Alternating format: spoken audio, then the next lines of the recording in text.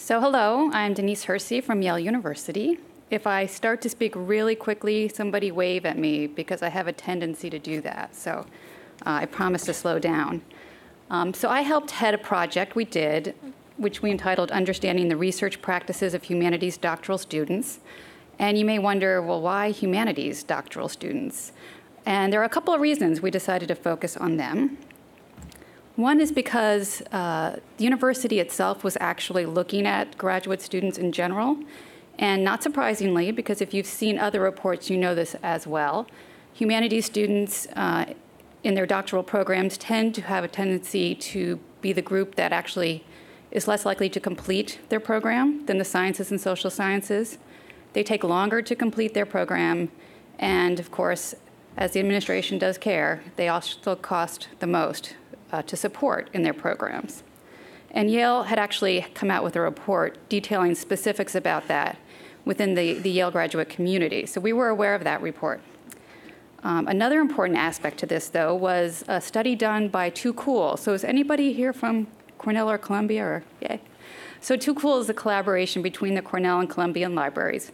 And I had seen a group of them speak at an assessment, a library assessment conference, in which they detailed work they had done studying doctoral students in the humanities. So of course, we're librarians and we're willing to share everything, right? So I thought, oh, excellent.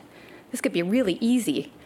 They already have the interview tool and they already have a survey tool, and we are a peer institution. We can contribute to the data they've collected. This will be great. No problem. Well, of course, that's not actually the case, but I'll get to that. And thirdly, we had a new university librarian named Susan Gibbons, and you may have heard her name come up previously. She came from the University of Rochester, and she was actively involved in doing a lot of ethnographic studies with Nancy Freed Foster, the anthropologist who's been mentioned a few times as well. So I thought she would be agreeable to allowing us to do this type of project. So I actually came up with a project plan, and I worked in corporate libraries, so we're really in tune with project management techniques and tools. So I used a project plan that I had learned about, presented it to Susan, detailing timelines, funding, number of people, and she was happy to fund us, which was quite nice. So I got $10,000, which is what I asked for. And that doesn't typically happen. Let me just say we aren't throwing money around at Yale. There are actually some new rules about getting money. So fortunately, I snuck in. And with that money, I decided to start this project. So I was actually the PI. And my first thought was, well, we're dealing with humanities, so let's involve the librarians who are liaisons to the humanities departments. But before I do that, let me speak to their supervisors. So one thing to keep in mind when you do this project is to really involve all the stakeholders right from the front. So I met with all their supervisors. It was very helpful, partially because there were a number of librarians who were already immersed in other projects, and I wasn't aware of that. So being informed of things like that allowed me to make sure that I was including the right people who had the time for this. We ended up with 11 librarians. And then we actually met with the deans of the humanities from the graduate school. They were very excited about this project, actually, and they were instrumental in getting us, or recruiting for us, the students we needed to interview. So we really didn't have any problem recruiting students, which was wonderful. We did offer them $25 Visa gift cards. That was as much as we were allowed to give out based on tax rules. But you know, they're grad students, they're happy to, that $25 is like gold, so they were happy to help us. Okay. And of course, we needed IRB approval. So how many of you have gone through the IRB approval stage, right? Okay. It always sounds good, but somebody has to do the paperwork, right? So one thing to keep in mind, and I was looking at Andrew Asher's toolkit, which I was unaware of. I don't know when it was created, but it's brilliant. I read through it last night and thought, oh, we did all of this. If only I had seen this before I actually started this project. And one of the things he says is it's going to take more time than you think it's going to take, and it does. So I actually did all the IRB paperwork. And again, thank you to Too Cool for giving me some of the information they had and submitted to their IRBs. But our paperwork actually got lost in IRB, so it took 3 months to get exemption, which was unintended, and I didn't foresee that. So we were off track a bit, but that was okay. So of course, we started our interviews in the middle of winter, which was a lot of fun. How many of you come from very large institutions with multiple libraries located all over the place? Yes.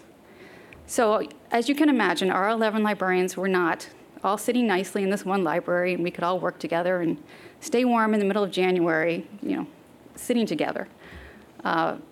So we actually, there's a lot of coordination amongst librarians across the campus, which is another thing to consider because it's not always easy to do that. But before we did that, of the 11, only one of us had ever been in any way involved in any kind of ethnographic project. So, following the example of Too Cool and others, we invited Nancy Freed Foster to come train us. Now, remember, this costs money, so you have to consider all of that with your budget. She and I had actually begun working before she came, and we were talking about the interview tools. And this is where things went off track for me because I thought, oh, great, we've got the tools from, Cornell and Columbia, they're great.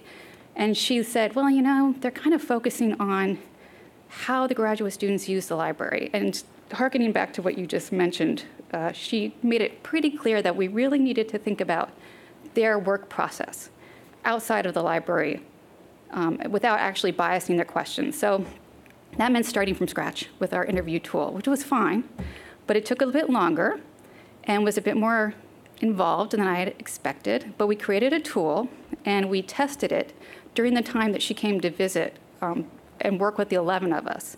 So we had graduate students who had volunteered to be our guinea pigs, and we had digital recorders, and we tested our tool and practiced our interview skills over that time period, which was very, very useful. So the interviews themselves began in January, a bleak January, one of the coldest on records in New England. And if you speak to anyone from New England, every winter is the coldest one on record. But this was clearly the coldest. So we did offer gift cards. The interviews themselves were about 1 hour long. And we had told students that we wanted to meet with them in a place where they typically worked. So graduate students don't really work in one place, but we wanted to be within an environment in which they did their work. So in some cases, we met with people within the library. In other cases, we were in cafes or coffee shops. Sometimes we went to their apartments. We went in pairs, in teams of two. One person would be the actual interviewer, and then the other person would take notes. And another thing to consider, and this is all the nitty-gritty stuff you don't think about, was, well, how are we going to get everybody the digital recorders? We're not going to buy a digital recorder for every person doing interviews. We're not going to go out and get 11 digital recorders. How are we going to make sure people can access the things they need to take with them on the interviews? So we came up with a little kit. It was just a box, basically. It included the recorders. It included extra batteries. It included the gift cards, which I had to go purchase every week for each week's interviews. Don't ask. It had something to do with the fiscal responsibilities of the library. I couldn't just go out and get 33 gift cards. So every week I was at CVS getting gift cards, getting reimbursed. It's those silly little things you don't think about when you look at your project plan. And we actually had we had the digital recorders barcoded so that when people went out to do the interviews, they checked them out. So on the off chance somebody needed one or forgot to return it, we knew who had it. And we kept it at one of the central libraries. So there were times you had to walk from your library to get the kit and then over to meet the student, but it worked out okay. The other thing we did was we decided, well, what do we do now that we have these recorded interviews? Where do you put them? So I'm sure many of you have course management sites of some sort. We have Sakai, which we call Classes V2. It's an open source course management software. And there are project sites available. So I worked with the manager of that resource. We created a project site. And so everyone who did an interview would just upload the interview and then onto our project site. So we had them all together. And we had a backup inbox as well. And all of our students were coded so that they were unidentifiable, except to the very few of us who were involved. The project site also included a calendar, so we could actually see when the interviews were going to take place, who was involved with them. I could go get the appropriate number of gift cards. And we did that from January through March. And there were 33 interviews. Because we had the deans on our sides, they were actually able to contact students who had completed their program. So we were actually able to interview students who had gone through their program successfully to get some information from them. And we had a different interview tool for them, but that was really helpful. And they represented 12 different programs of study, as you can see here. And when we were finished, we actually sent our digitized interviews out for transcription. So Too Cool was pretty clear when I spoke to them. the members of their group said, do not do this yourself. If you can afford it, please send out these. Don't transcribe yourself. Don't even get students to do it. Just send it out. So we listened to their advice. It really wasn't as much money as one might have thought. We found a company. They did it within a month, and they were pretty affordable. So it was clearly worth it. The next phase was coding. Has anyone actually, people here must have coded, right? In an ethnographics, okay. So of the 11 of us, one person had coded. So we tried to teach ourselves coding, okay? So if you can get someone to teach you this ahead of time, that would be useful. We watched YouTube videos, we read articles, and our first meeting, we got together, all 11 of us, and I think within half an hour we realized 11 people cannot code. So we narrowed it down to 5 people who had volunteered their time to code the 33 different transcripts. And we kind of did this on our own. We came up with this method, which included, we usually met about twice a week. And again, this is really time-consuming, and I don't think we expected it to be this time-consuming. But the 5 of us would meet twice a week for about an hour and a half each time at different libraries, because we're all across campus. Sometimes we Skype in, because really it could take half an hour to walk to somebody's library, and it's just a waste of time. So we would sometimes Skype in to these meetings. We'd all arrange to read certain transcripts for each meeting, and one of us would be responsible for actually cutting the transcript up, okay? And yes, there is software out there like NVivo that will do this for you, but we didn't really have the time or the money to do it. So somebody would be responsible for taking the transcript and actually identifying different topics within the transcripts that were coming up. And then they would actually paste those pieces onto these cards. So by the end, we would get together.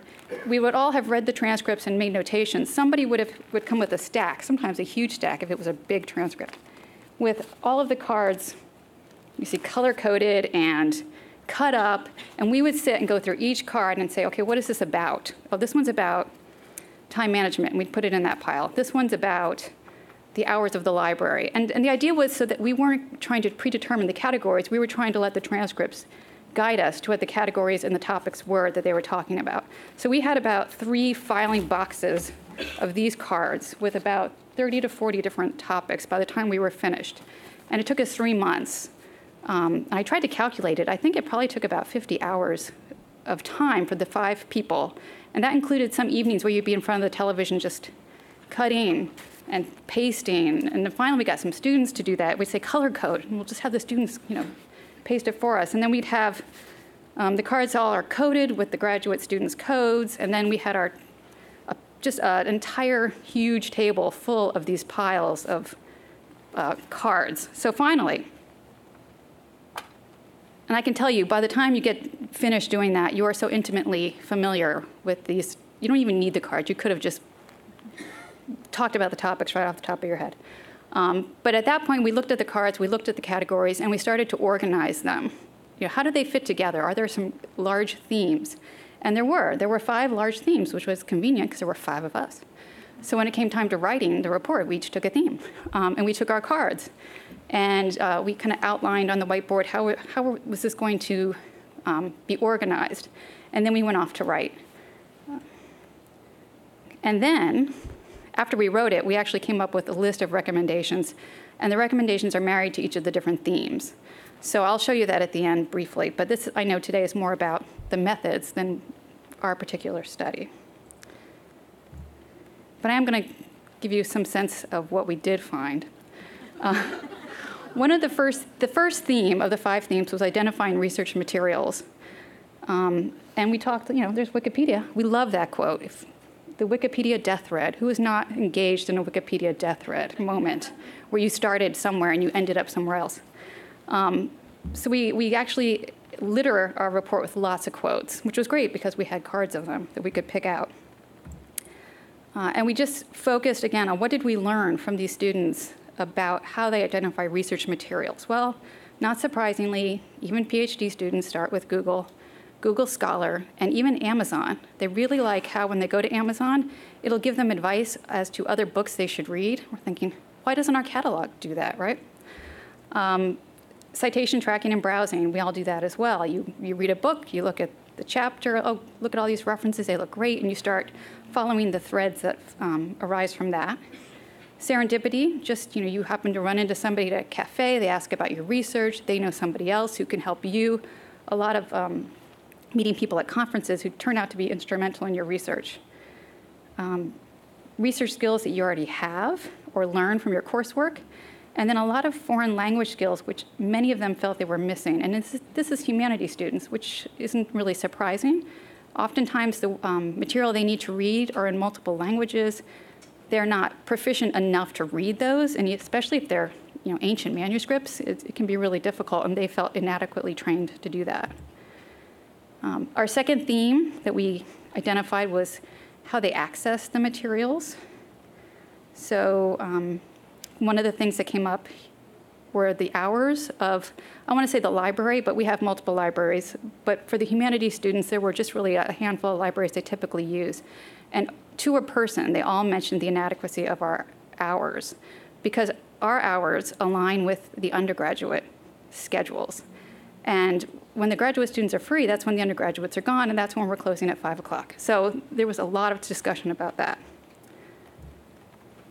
So again, really, they were really happy with services like Bar Direct. I know many of you are aware of Bar Direct. It's a document delivery or a book delivery service. Lots of complaints about ILL. Lots of use of non-traditional formats. They really needed a lot of materials that didn't circulate, so that was an issue, getting access to those. And then what happens when you're working outside of Yale? And these are, again, students who are typically going to be somewhere outside of Yale to do some of their research. Sometimes they needed Yale materials, but they couldn't get them. If they weren't digitized, they couldn't get them. Even though they were Yale students, they were somewhere else. How can we help them manage that? And of course, being away from Yale also meant they were spending money on travel. So our third theme that we identified were organizing materials. And this was fascinating. And this was brought up yesterday as well. We learned, photograph, photograph, photograph. They go into these special collections, even if they're at Yale. They're spending time, they're spending money, so they just want to get in and out. So they take lots and lots of photographs. If they're allowed, sometimes they're not allowed to, and that's an issue as well. And then they come back with all of these digital files, and they don't know how to actually organize them or use them or tag them. So that was something that I think we found, here's a place. Immediately we all thought where a library might be able to help them. Many of them were actually organizing these materials in a fashion that was very similar to how they found them in the archival boxes. So they had this sort of way of cataloging their own materials in a digital format that was very much similar to the box itself, which was very interesting. And then, of course, we identified that they have multiple ways of getting materials from archives. They don't like to spend a lot of money there, and unfortunately, a lot of archives do charge a lot of money for scanned materials. They don't know how to organize all the digitized materials they come back with, and they tend to, they identified a few resources that they used, like Scrivener, Evernote, Zotero. So, again, this kind of cues us as to what do we need to be familiar with in order to support their needs. So we need to train ourselves in some of these tools if we don't already know how to use them. And then the fourth category was, actually, was this, or are we in third? I forget. Their research habits. And this is the procrastination that can take place because for the humanities especially, writing your dissertation can be a really lonely experience. It's not like a lab where you have a big support group working with you. You're off on your own trying to get work done, and it's easy to procrastinate or to not understand when I need to stop doing the research and actually start writing. So there was a lot of discussion about how they manage their time. So they have a hard time transitioning from that point where they actually have finished their research and then they need to actually write. And they say, my gosh, I'm writing a book. I've never written a book before, and it can be overwhelming. They actually have to incorporate teaching into their time frame as well, and that can be tricky. And we discovered, too, is the people who seem to succeed most were, in some ways, found someone they should be accountable to for their writing. So many of them just created these partnerships with other PhD students, and they would actually get together, and they would say, when we meet, you will have this chapter done. So they had to find ways to make it easier for themselves to be accountable for writing. And then lastly, there was a host of information we uncovered on the actual library spaces. And I know we mentioned temperature. There has to be a reoccurring theme. Depending on where you sit in the library, it could be a sauna, or it could be freezing, or there are cracked windows, or there's no lighting. And many of them preferred to be at home, and I think that came up as well, because everything they needed was there.